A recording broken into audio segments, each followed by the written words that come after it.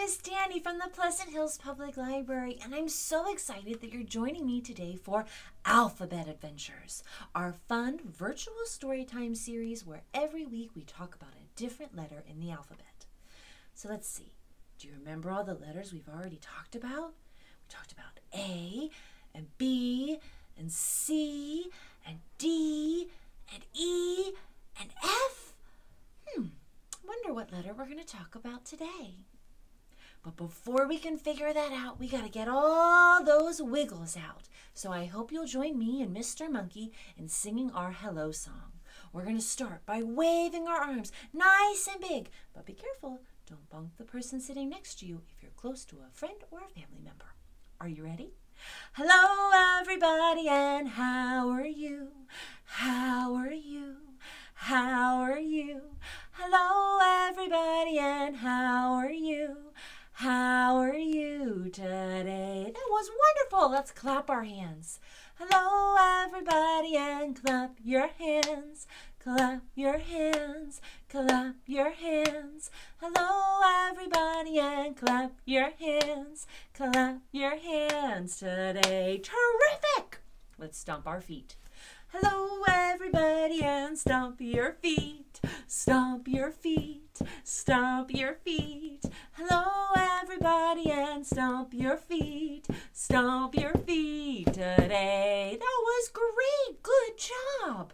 Now though, let's make it a little more challenging. Do you think we can stomp our feet super fast? You do. Mr. Monkey does. Let's try it on the count of 3. Ready? 1, 2, 3, fast! Whoa, freeze! That was so fast, I fell backwards in my chair. So now, friends, let's do the opposite of fast. What is the opposite of fast? You're right, you're so smart. Let's do it slow stomping. Very good. And now, friends, let's try stomping our feet big and loud. You want to? All right, last time we counted up to 3. This time let's count down from 3. Ready? 3, 2, 1. Big and loud! Whoa, freeze! Whew, that was really good, really big, and really loud. So now, friends, let's do the opposite. What is the opposite of big and loud? Right again. Small and quiet. So let's do some tiptoe stomping. Very good. And now our bodies are ready for stories. But before we can do that, we have to figure out what the letter of the day is. Mr. Monkey, can you please go get your mystery bag? Inside Mr. Monkey's mystery bag are different objects that all begin with the letter of the day. So let's see if we can figure out what it is. What do you have in there? Oh, what's this creature? Oh, come on out. Don't be shy. Oh, do you know what this is? This is a giraffe. Giraffe. Have you ever seen a giraffe at the zoo? They have really, really long necks. Can you stretch your neck like a giraffe? Oh, good job. Giraffe. I wonder what letter giraffe starts with. Ooh, what else is in here? Ooh, something yummy. Do you know what this is? These are grapes. Now, these are purple grapes, but there are also green grapes out there in the world. Do you like grapes? Me too, Mr. Monkey. I do too. Grapes. I wonder what letter that starts with. Oh, we got another big one in here. Come on out. Oh, my goodness. Can you tell what this guy is? Oh, there he is. He was feeling a little shy. He's a gorilla. Gorilla. What letter does gorilla start with? Oh, and there's one more thing in here. Oh, these are silly. Do you know what these are? These are glasses. Now, these ones are sunglasses, and they're silly sunglasses at that. Do you wear glasses or know someone who does? Me too. Glasses. So let's see, we had glasses and grapes, a gorilla, and a giraffe. Have you figured out our letter yet? Our letter of the day is G! G for a gorilla eating grapes. And look, he has green grapes. Green also starts with the letter G. There are many, many great words that start with the letter G. Can you think of any? So we already mentioned green. I'm wearing some green today. But what else starts with G? Goat and goose and giant, gumdrops, gingerbread, grass, go, go, go. Can you think of any more? There are many, many great words that start with the letter G. The letter G can have a hard sound or a soft sound, depending on what other letters are next to it in the word. So in the word grapes, it has a hard sound like g, grapes. Can you try that with me? G, grapes. G, grapes. Very good. But when it comes to our friend the giraffe, come back over here, my shy friend. It has a softer sound that almost sounds like the letter J. Giraffe. Giraffe. Can you try it with me? Giraffe. Very good. How about with glasses? Is that a hard sound or a soft sound? That's right, it has the hard sound. Glasses. Glasses. And what about our friend the gorilla? Do you think that is a hard sound or a soft sound? Yep, another hard one. Gorilla. Gorilla. Very good, my friends. So all of our stories and songs today will feature the letter G.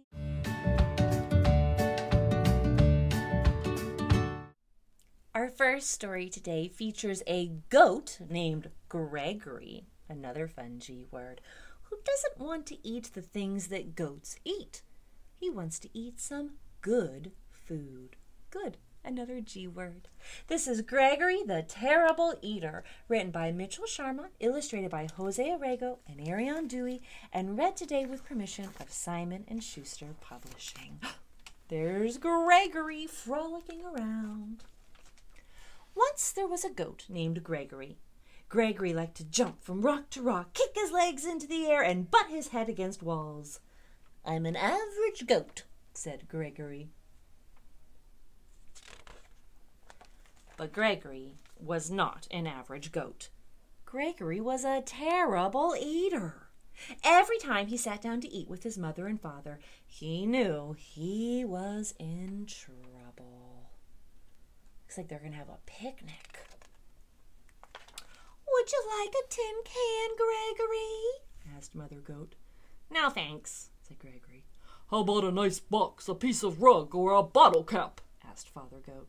"Bah!" said Gregory unhappily. "Well, I think this is a meal fit for a goat," said Mother Goat as she chewed on an old shoe.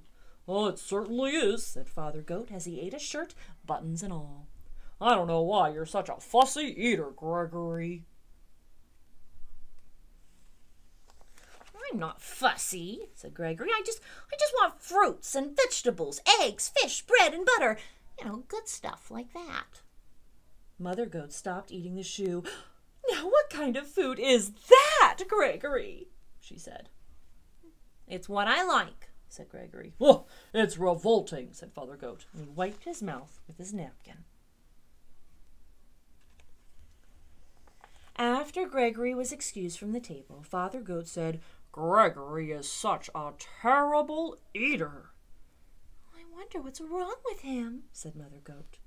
Mother and Father Goat ate their evening newspaper in silence. The next morning, Mother and Father Goat were enjoying a pair of pants and a coat for breakfast, and Gregory came to the table. "Good morning, Gregory," said Father and Mother Goat. Good morning, said Gregory. May I have some orange juice, cereal, and bananas for breakfast, please? Oh no, Mother Goat said. Do have some of this nice coat. Take a bite out of these pants, said Father Goat. Bah, said Gregory, and he left the table. Father Goat threw down his napkin. That does it, he said. Gregory just isn't eating right. We must take him to the doctor. Well, Father and Mother Goat took Gregory to the doctor. Dr. Ram was munching on a few pieces of cardboard. What seems to be the trouble? He asked. Oh, Gregory is a terrible eater, said Mother Goat. We've offered him the best. Shoes, boxes, magazines, tin cans, coats, pants, but all he wants are fruit and vegetables, eggs, fish, orange juice, and other horrible things. What do you have to say about all this, Gregory? Asked Dr. Ram. I want what I like, said Gregory. Makes sense, said Dr. Ram. He turned to Mother and Father Goat. I've treated picky eaters before, he said. They have to develop a taste for good food slowly. Try giving Gregory one new food each day until he eats everything. That night for dinner, Mother Goat gave Gregory spaghetti and a shoelace in tomato sauce. Not too bad, said Gregory. The next day she gave him string beans and a rubber heel cut into small pieces. That meal was good and rubbery, said Gregory. The day after that, Mother Goat said, We have your favorite today, vegetable soup, but there is one condition. You also have to eat the can. Okay, said Gregory. What's for dessert? Ice cream, said Father Goat, but you have to eat the box too. Yummy, said Gregory. Oh, I'm proud of you, said Father Goat. You're beginning to eat like a goat. I'm learning to like everything, said Gregory. One evening, Father Goat asked, Has anyone seen my striped necktie? Oh, not since breakfast, said Mother Goat. Come to think of it, I haven't seen my sewing basket today. I left it in the living room after supper last night. Father Goat turned to Gregory. Gregory, have you been eating between meals? Yeah, said Gregory. I can't help it. Now I like everything. Well, said Mother Goat, it's all right to eat like a goat, but you shouldn't eat like a pig. Oh, said Gregory. After Gregory went to bed, Mother Goat said, I'm afraid Gregory will eat my clothes hamper. Yes, and then my toolkit will be next, said Father Goat. He's eating too much. We'll have to do something about it. The next evening, just before supper, Mother and Father Goat went to the town dump. That's a lot of junk, huh? They brought home 8 flat tires, a 3-foot piece of barber pole, a broken violin, and half a car. They piled everything in front of Gregory's sandbox. When Gregory came home for supper, he said, What's all that stuff in the yard? Your supper, said Father Goat. Oh, it all looks good, said Gregory. Gregory ate the tires and the violin, and then he slowly ate the barber pole. But when he started in on the car, he said, I've got a stomach ache. I have to lie down. Gregory went to his room. I think Gregory ate too much junk, said Father Goat. Let's hope so, said Mother Goat. All night Gregory tossed and twisted and moaned and groaned. And the next morning he went down for breakfast. What would you like for breakfast today, Gregory? Asked Father Goat. Scrambled eggs and 2 pieces of wax paper and a glass of orange juice, said Gregory. Oh, well, that sounds just about right, said Mother Goat. And it was. Next, friends, we are going to sing a fun song about gum. Sticky, sticky bubble gum. Gum starts with a G. So, first, I want you to pretend that you have a piece of bubble gum. What color is yours? Mine's pink. Let's put it in our mouths and chew really big. Ready?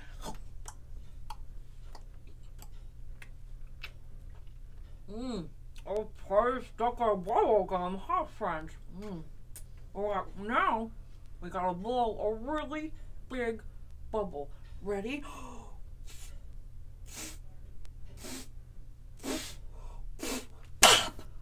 Oh no!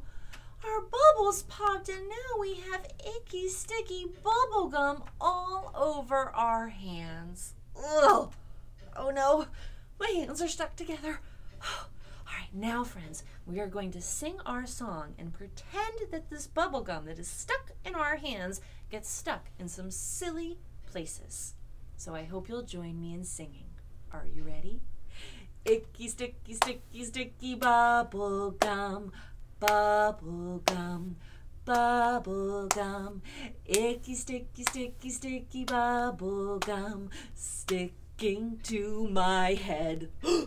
Oh no! All right, on the count of 3, let's pull it off. You ready?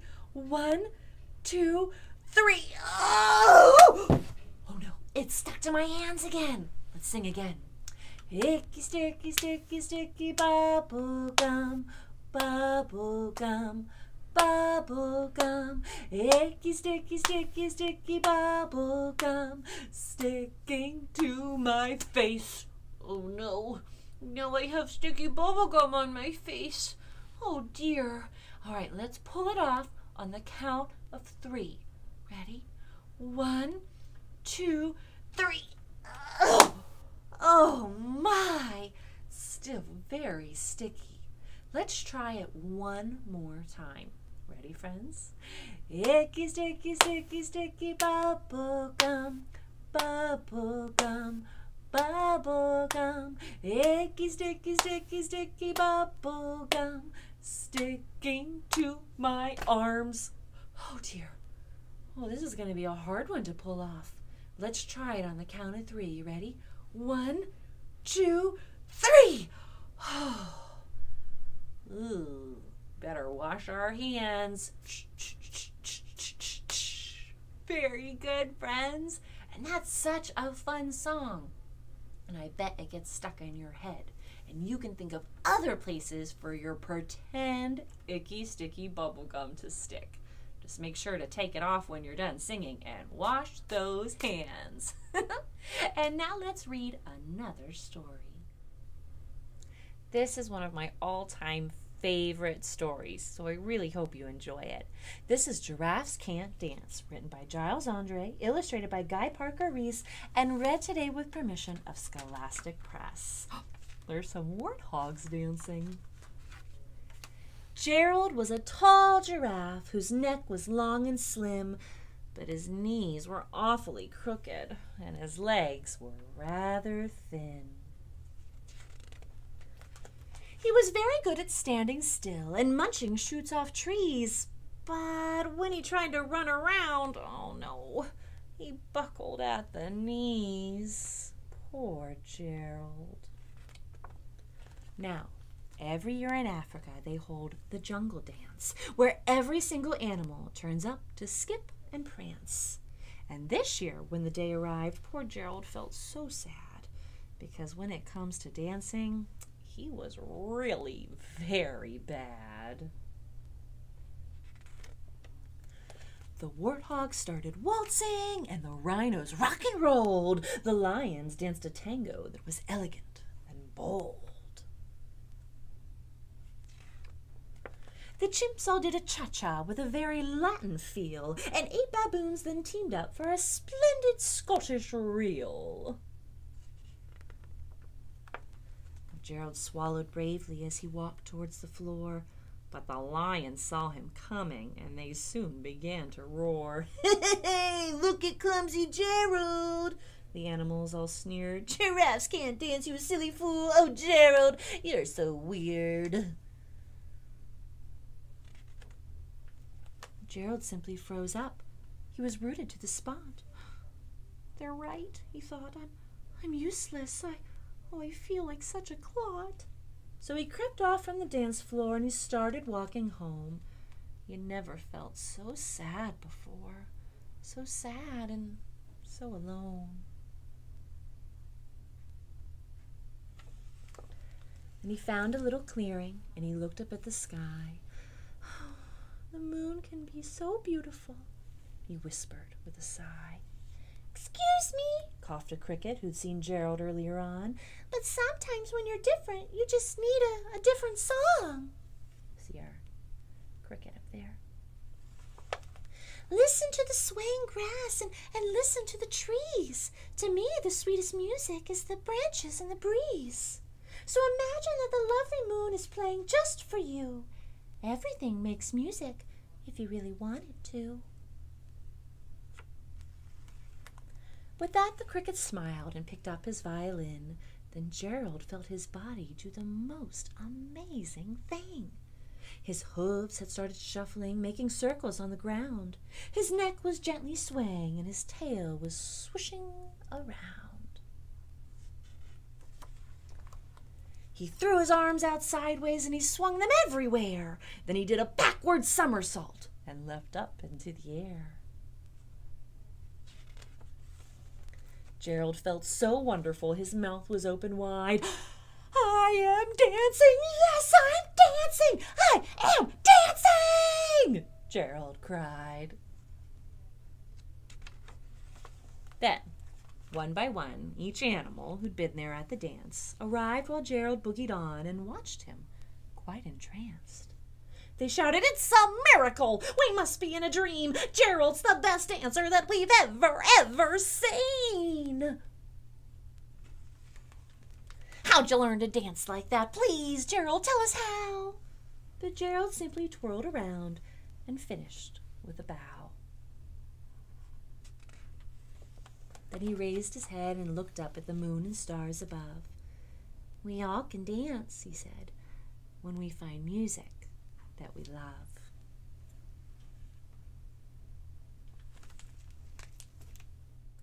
So friends, every week during our Alphabet Adventures story time, we've been learning how to do a different letter in American Sign Language. And this week, I'd like to teach you how to make the letter G. You're going to take your dominant hand, which again for me is my right, but for you it might be your left, and you're going to curl up your bottom three fingers, leaving your pointer finger, your index finger, and your thumb out. And then you're going to kind of parallel them, make them look like they're pinching, but hold it out like this. This is a G. G. G. Do you remember how to do our other letters?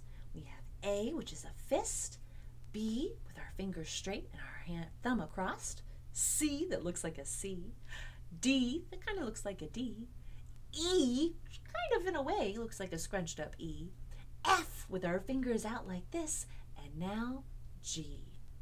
Very good. Now let's review all 26 letters in the alphabet by singing the ABC song. And if you'd like, you can clap the beat, you can tap the beat, you can stomp the beat, or you can dance the beat, like Gerald the giraffe. I think I might dance this week. Let's sing. Ready? A, B, C, D, E, F, G, H, I, J, K, L, M, N, O, P, Q, R, S, T, U, V, W, X, Y, and Z. Now I know my ABCs. Next time won't you sing with me? Good singing, friends! Well, friends, we've reached the end of another Alphabet Adventures virtual story time. Before we go, I'd like to remind you that the library is now open for browsing appointments. So if you'd like to come in to pick out your own library materials, you can do so. Give us a call at 412-655-2424 to make an appointment. If you're not comfortable coming in, that's okay. We're still doing curbside, and we would love to pull materials for you. Before we leave today, we gotta sing our goodbye song, so we need to look around and find someone or something to hug. And I hope you'll join me in singing The More We Get Together. The more we get together, together, together, the more we get together, the happier we'll be. For your friends are my friends, and my friends are your friends. The more we get together, the happier we'll be. Bye, friends. See you next time. I wonder what letter we'll talk about then. Bye.